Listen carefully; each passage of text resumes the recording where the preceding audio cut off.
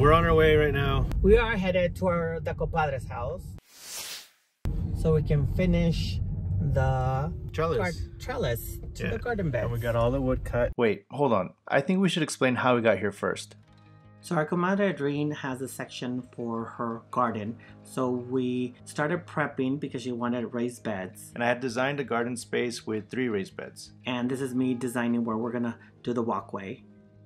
And then we screwed the beds together. And then she had some of the stepping stones in the front of her yard. So we used what she had and put it in the walkway. Eventually the beds got filled with soil and our comadre sent us a picture. I took that picture into Procreate and I drew out this idea for a trellis. Irene loved the sketch, so she said yes to the design. Our compadre Ruben asked us if we could do the trellis as a gift for Irene for Valentine's Day. A few days prior to this, we actually went over, we measured everything so that we can get them cut according to size to make sure that it all fits.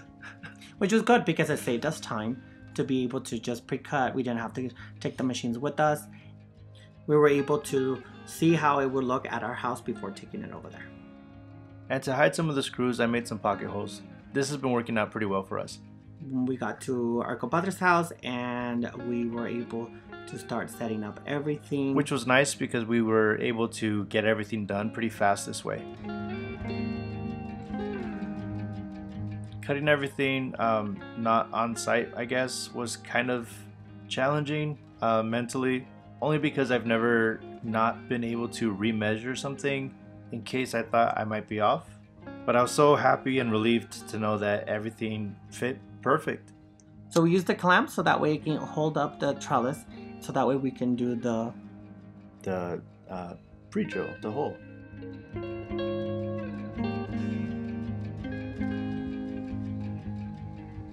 And then we measured also the other side to make sure that it was 4 feet wide like the other one, so it can be square.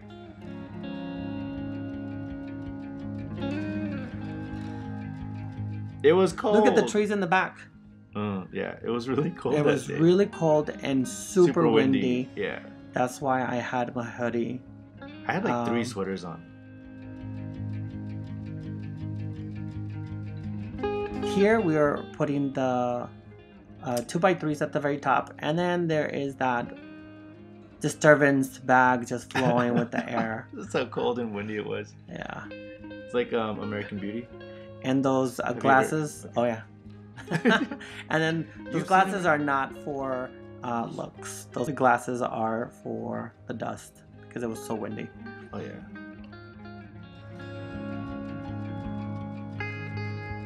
And then You've seen American Beauty? American Beauty? No, I just agreed with you. And then here we just did we were doing the 2x4s, measuring the spacing so that way they're all spaced out. We left them longer so then that way if our comadre wanted to hang like baskets or some plants or something. Yeah, even though I mean she's going to be able to put like grapes going up or peas. But this is how it came out. It came out really good. So I don't know about the hanging stuff like during the winter. Look at those lights. Well, not the winter because it's really windy. But during the summer, it'll be nice to see them planters hanging. Yeah. But it came out really good, and we want that. We want that. This is what happens when you don't have a truck.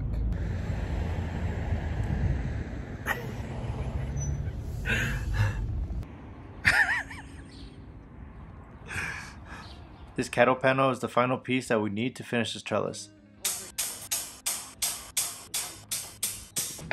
Yeah. Ooh, wow. Wow. I want this in my house, Sebastian. Dude, it looks so freaking good. Now I'm like, should I do grapes? What can I do that's viney? You can do grapes. I wanted to cut the length of the sides, but it would have been sharp, and she does have 2 toddlers. Yeah, so we left it as is. This is the final product. It came out really great.